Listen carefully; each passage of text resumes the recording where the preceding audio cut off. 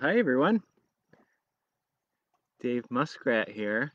Uh, Hi everyone, Dave Muskrat here. Well, we have another beautiful and sunny day, and this little segment that I'm offering is all about nature journals. We're actually going to build a nature journal, and one of the things I like to use nature journals for is I like to bring my nature journal to my sit spot, and I like to write down things that I'm noticing every day. And I also like to write things I'm thinking about.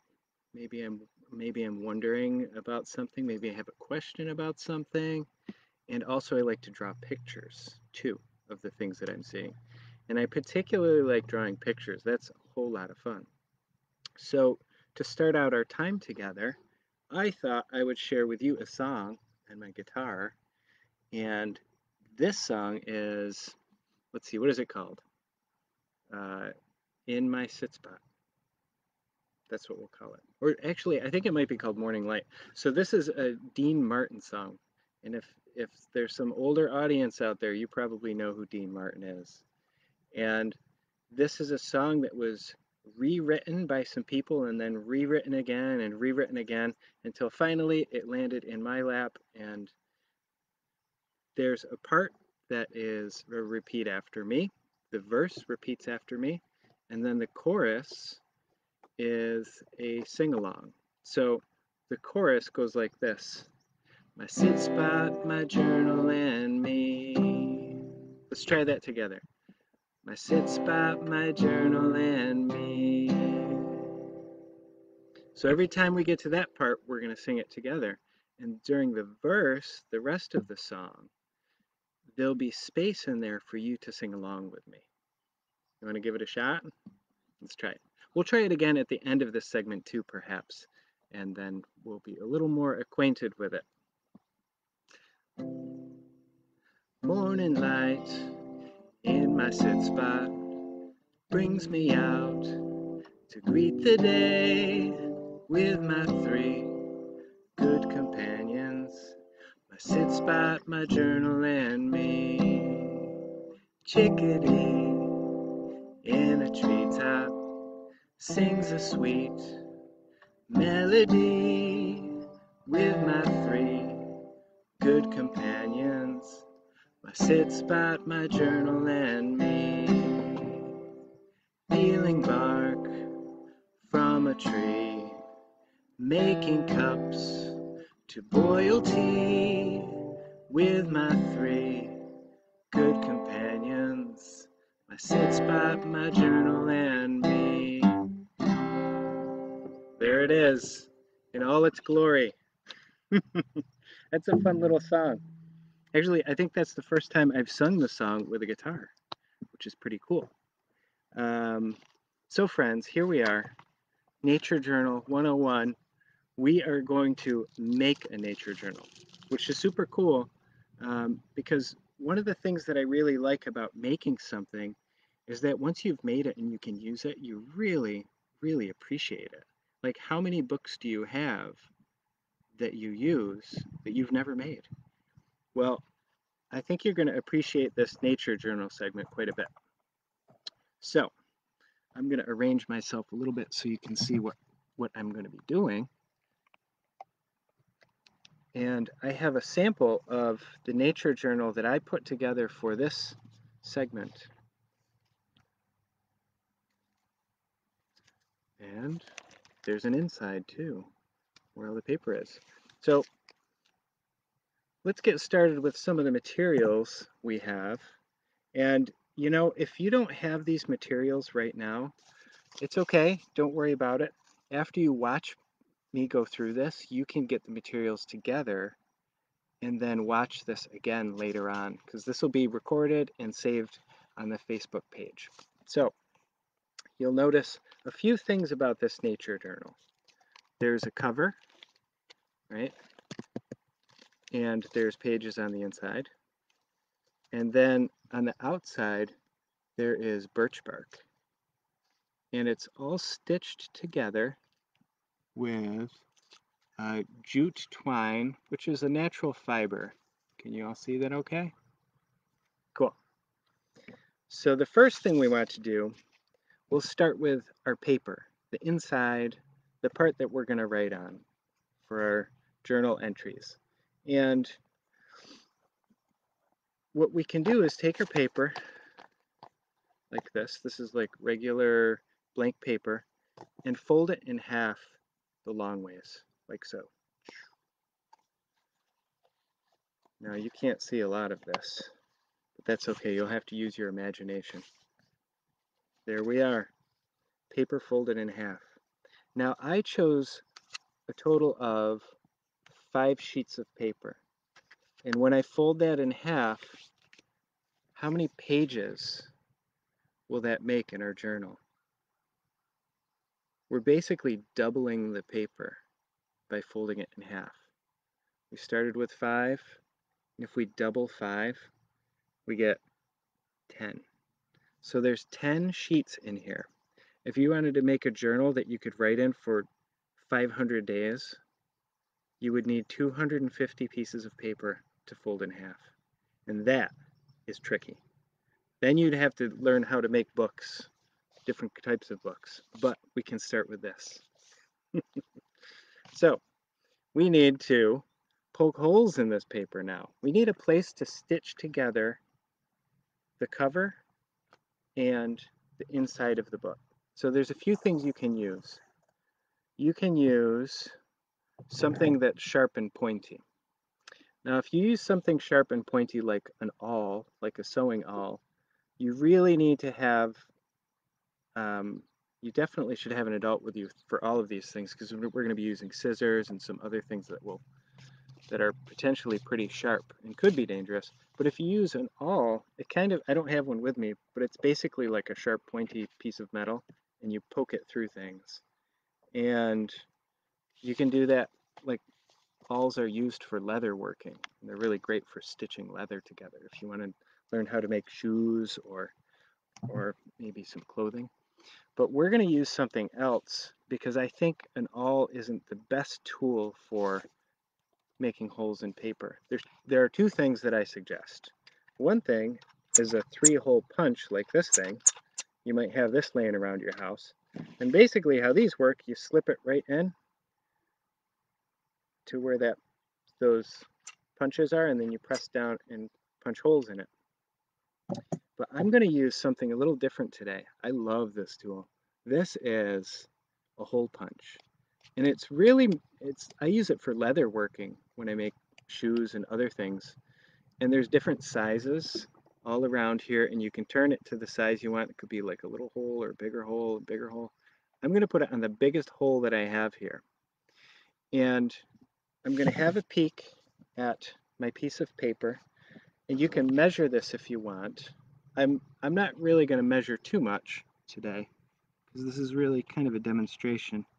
I'm just going to like pick the halfway point, which looks to be about there. If I measure this, this is actually 8.5 inches long. So I'm going to pick, I don't know, maybe 4.5 inches. We'll just make it easy like that.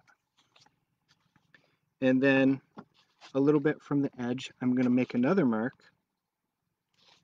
where I want the hole towards the edge, and another mark with a hole towards that edge. So I've got like 3 marks. Those are going to be 3 holes. Now we're only going to do 3 holes on this today, just because it's going to be a little quicker. But if you have a look at the journal I made, we'll just look at this side. I have 1, 2, 3, 4, 5, 6, 7, 8 holes. So I put a hole almost every inch. All right.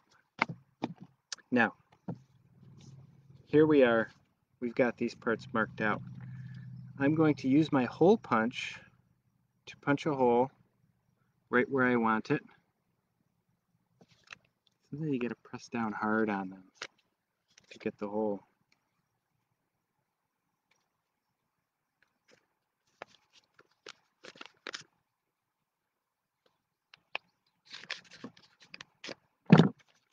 Ta-da! 3 holes. Perfect. Now, our journal needs a cover. So you can use a bunch of things for covers.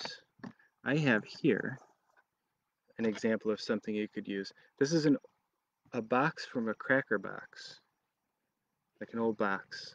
And you can use something like that. You kind of want something a little stiff, a little rigid, so that it holds the shape of your journal, you know, much like a book. I chose to use a cardboard box. Now, here's how I did this. I folded my paper and put the holes in it, and I'm using this paper as a template or as a way to measure out how big the cover should be. So what I did here, really quickly, is I had a square of cardboard, and then I traced with a pencil right around the edge, this way, right around the edge, to see exactly how big I wanted this to be. And now, I'm going to cut that out. And if I did everything just right and I did my tracing perfectly, it'll be pretty close to the same size as those folded pieces of paper.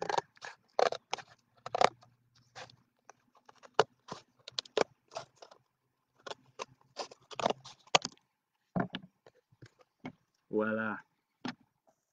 Now, this part is really cool. So can you see on the outside of this journal what's on the outside? That is, you can see the inside is regular cardboard and the outside is birch bark. So what I did with this journal is I gathered some birch bark from a tree that had already fallen down.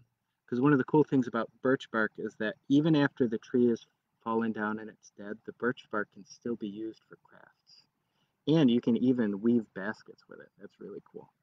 And I peeled the bark off of a tree that had fallen. Here's some of the birch bark. I don't want to peel it off of a living tree because the tree does need that bark to live. It protects the tree, it keeps it healthy, and keeps viruses and bacteria and insects from attacking the tree. So here I have a sheet that I gathered, and if you look closely, you may be able to see that I've already traced the size of my cover on it. I'm going to cut that out too. And then I want to show you a really, really cool trick with birch bark. Birch bark is real curly. It definitely has a mind of its own, and it wants to do what it wants to do. And you know what I'm noticing too is that it's curling like that. That's the same way the birch bark wraps around the tree. So this birch bark kind of has a kind of the memory of what it feels like to be on a tree, because that's how it grew.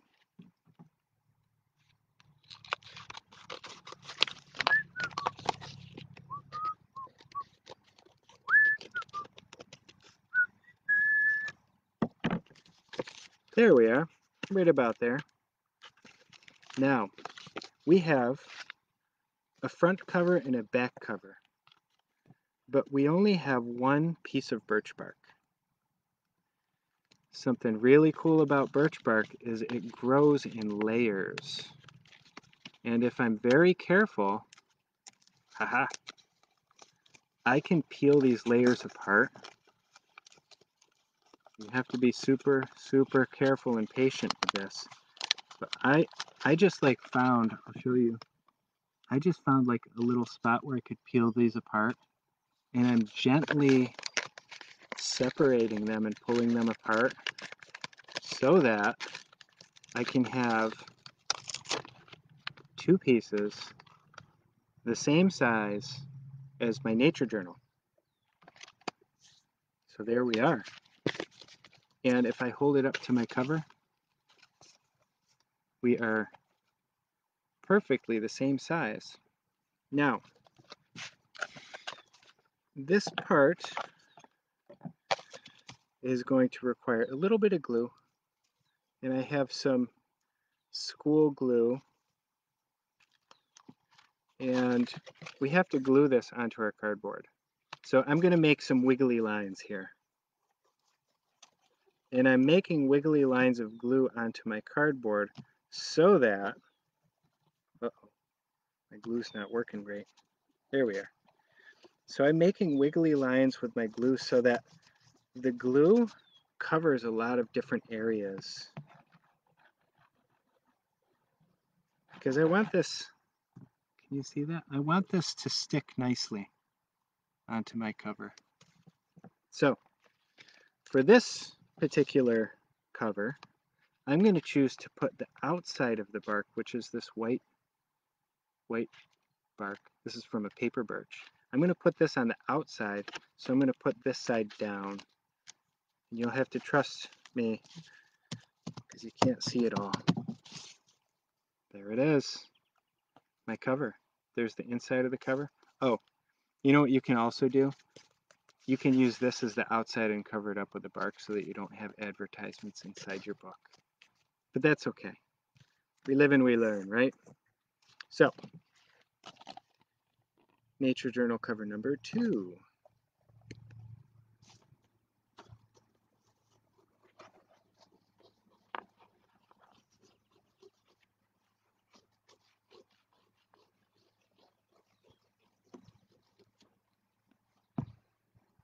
Made some pretty fun squiggly designs there with the glue.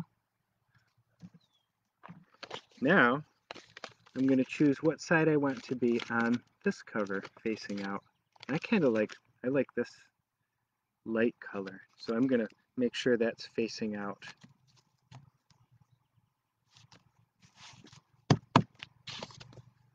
And there we have it. I did the same thing again. I put the advertisement on the inside of the book.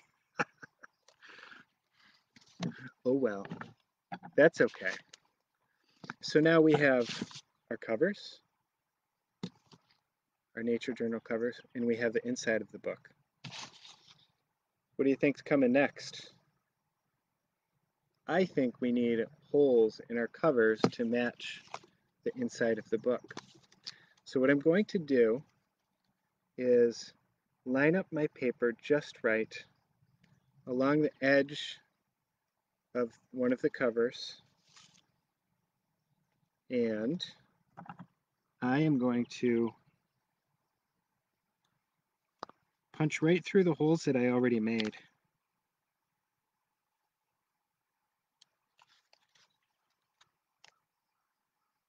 This is a really cool tool. I think you all should own one of these. You should have one. You can punch holes in all sorts of things and make all sorts of crafts. Who knows, maybe you'll make more books. So there we are. We've got those holes punched through, but this cover doesn't have the holes yet. So what I'm going to do, I'm going to set that aside, and I'm going to use this Nature Journal cover as the template for this one. So I'm just going to line it up and then use those holes as a guide to put the stitching holes in the other cover, like so. Now, if I've done that right and kept everything even with each other, the holes will line up between both covers and the inside. So now I'm going to put my book together and line up the holes and then set this aside because we have to have something to stitch this all together, don't we? And I showed you on the other journal that I use this natural cord called jute. Here I have a cord of it right here. Cut a piece off. And we'll use this to stitch it all up. Once I get the holes lined up. So I'm just going to run it through one of the holes in the corner. And then I'm going to tie a little knot. Now, when you tie your knots, I'm just doing like a regular overhand knot, like you would do if you were tying your shoes. And when you do your knot, make sure that it's not very, very tight because this book needs to open. And you can test it once you tie your knot to see if there's enough space for that book to open. And this one looks like it's pretty good, just about where I want it, so I'll leave it alone. And now I can take my stitching to the next hole. And you can choose whatever side you want to go through, it doesn't matter. Just line up your holes. And I think I've got it. This one's a little hard to find.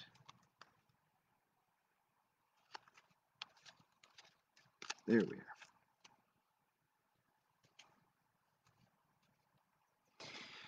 All right, I made it through. Now you can see if I pull it tight, it starts to tighten up there.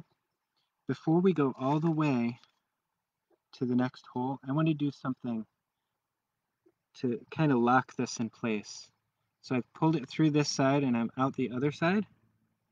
And I'm going to go back under that loop that I just made.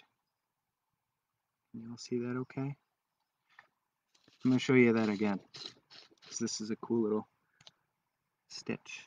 So I came through this side, and I've got the end of the twine here, and I'm going to come right through back under that little loop that I made between the holes, so that I kind of have like this long cord here, stitching it together. And I'm going to test it again to see that it still opens just how I want it. There's enough space. Yep, opens just right. And now I'm going to go to the next hole. Now, because I've gone through that loop, I'm going to pull down here and it creates tension and makes that a little tight. Now, because I've chosen to go through the holes on one side, I have to stay on that pattern. And I'm going to go right through on this side and come out. And I'm going to go back under like so. And I'm going to tie it. Looks all right. Let's try and open it. Feels like it's opening okay. So right there, I'm just going to tie a little knot to keep that in place.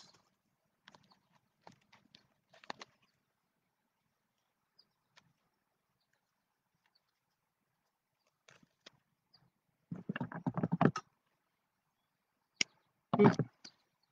So there we have a nature journal stitched together, blank pages, so you can write anything you're noticing or seeing or asking questions about. This can be your tool to learn a ton of cool things and to just really have fun outside. And Amy Coyote showed you a little bit earlier. She keeps her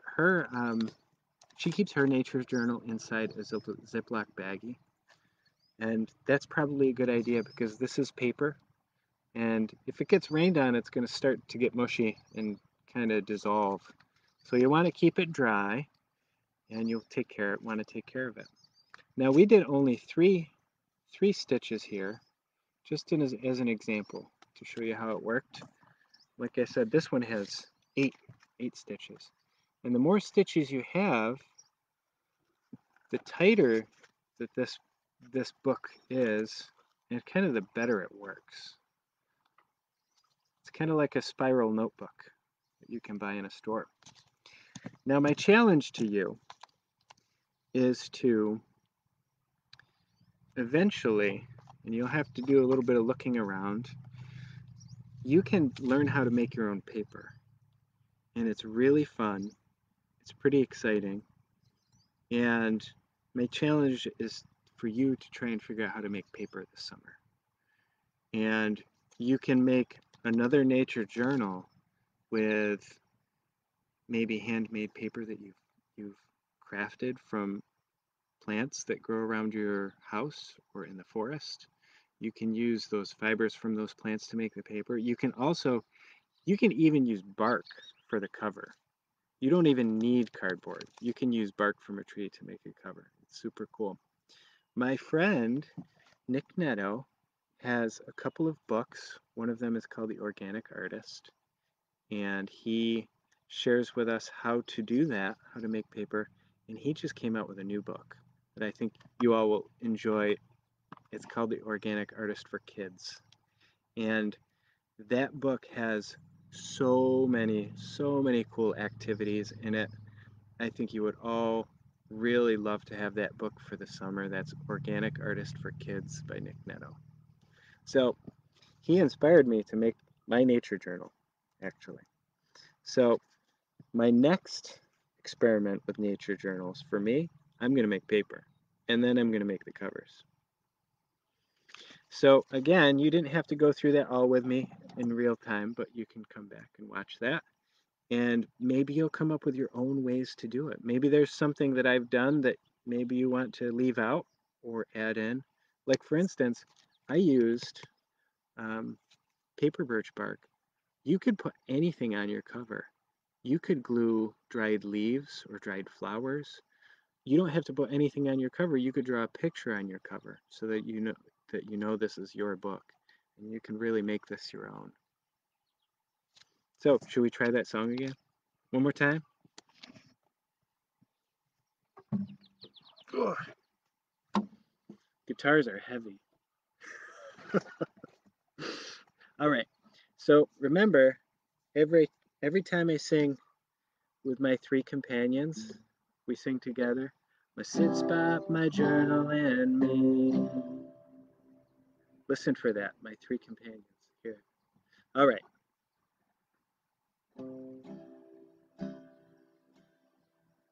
Morning light in my sit spot brings me out to greet the day with my three good companions. My sit spot, my journal, and me.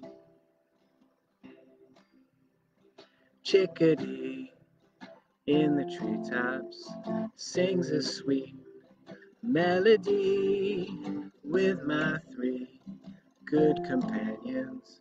My sit spot, my journal, and me.